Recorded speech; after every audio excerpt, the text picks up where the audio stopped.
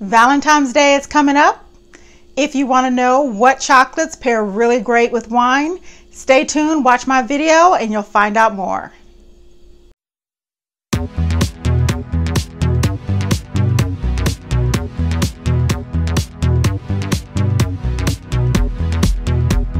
Hi, it's Faylene and welcome back to my channel. If you're new to my channel, please consider subscribing below and make sure you click on the little bell notification, and then you'll get notified when I have new videos. And if you're returning to my channel, thank you so much for watching. Today's video is all in preparation for Valentine's Day.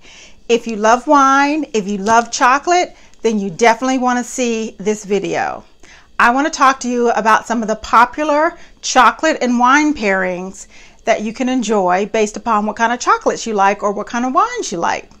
So first, I'm going to talk about some of the white chocolate. So if you love white chocolate, then more of the lighter, kind of sweeter wines might be a great pairing. I would suggest, if you eat white chocolate, that you go with a Riesling. I do have a Riesling here. So a Riesling is usually something that you can find everywhere. Most of the good Rieslings are from Germany. I suggest you go with white chocolate and a Riesling.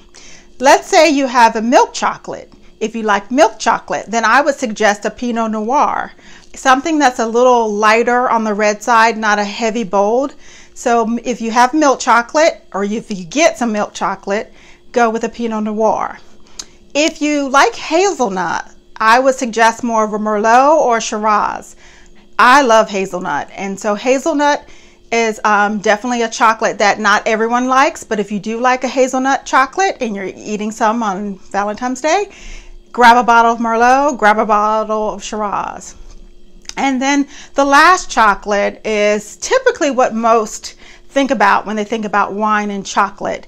If you like dark chocolate, I definitely suggest a dark Cabernet Sauvignon or a very dark heavy Merlot, like a Duckhorn. This is a really quality red. It's a deep bold red, and I think this goes really good with dark chocolate. So those are some chocolate and wine pairings. If you actually get some from your loved one on Valentine's Day, and if you don't have a loved one, it's okay. You can buy some chocolate and buy some wine and still have a good night. The second thing I'm going to talk about for Valentine's Day, which is very popular from wines, a lot of folks still love a lot of sweet wine. Moscatos, to me, are a really good brand when you think about sweet wines to enjoy for Valentine's Day. Earl Stevens, he's a rapper, E40, back in the 90s was very popular during my time. He actually has a good brand of Moscato that's out. I highly suggest you go out and pick it up. It's called Earl Stevens, and it's Moscato. And then the last thing I want to leave you with is, for Valentine's Day, don't forget about the ambiance. It's not just about the wine and the chocolate, you know.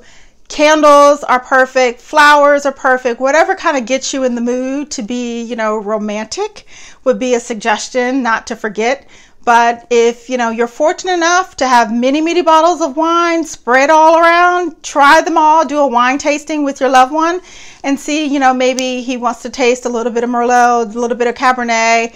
Just have fun with it. So those are my suggestions for Valentine's Day and what chocolates pair really well with wine.